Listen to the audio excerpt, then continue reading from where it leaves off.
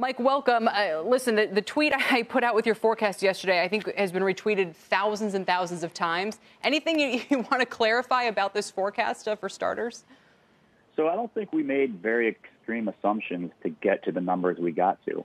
Basically, the part of the economy that is exposed here, which is airlines, movie theaters, things of that nature, is around 7% of the economy. And we assume activity in that part of the economy is depressed in March, April, and starts to recover in May. And that may prove optimistic or pessimistic. But that's what we're predicating our forecast on. And with that, we get that big decline in second quarter growth. How much in terms of government stimulus is priced into these forecasts, which both see the big decline in the first half and also a decent size, an 8% rebound in Q3?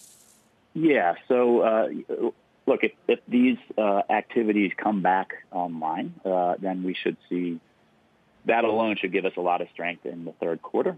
Again, that may prove optimistic or pessimistic. We are assuming around $1 trillion of fiscal stimulus, hopefully most of it coming in the third quarter to really ensure that the economy does pull out of this in good fashion. And that seems to be at least what we're going to get. So third quarter, in that though. regard. Are you saying that? Well, I don't know. Yeah, July. Yeah. So we're expecting $1 trillion of fiscal stimulus. Got it. Hopefully, most of it will be concentrated in the third quarter because that we think it would be most helpful, right? I mean, getting a lot of stimulus in place in March and April probably won't matter if you can't leave your house, right? But we want to make sure that when the worst is past, that the economy, really comes back with some vigor.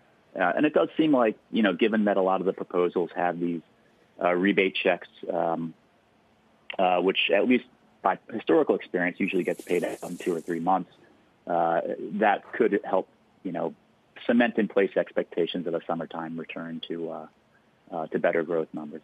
2 questions, Mike, that came up a lot yesterday.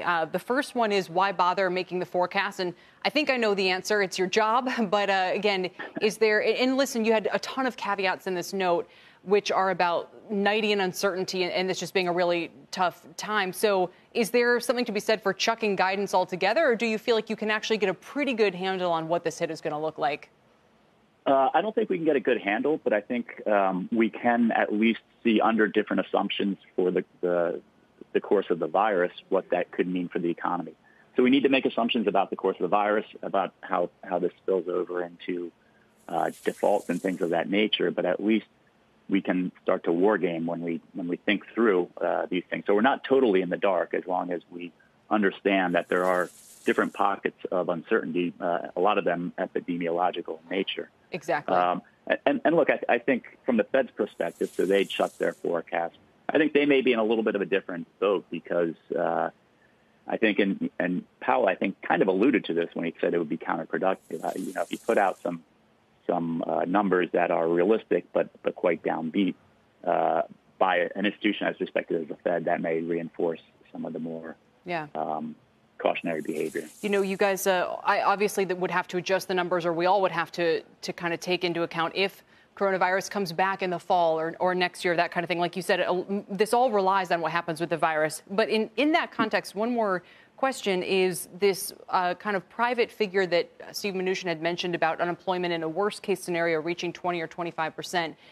Is something like that feasible? And your current unemployment forecast only has us going a little bit over 6% in the middle of the year and then falling back to the 5s by year end.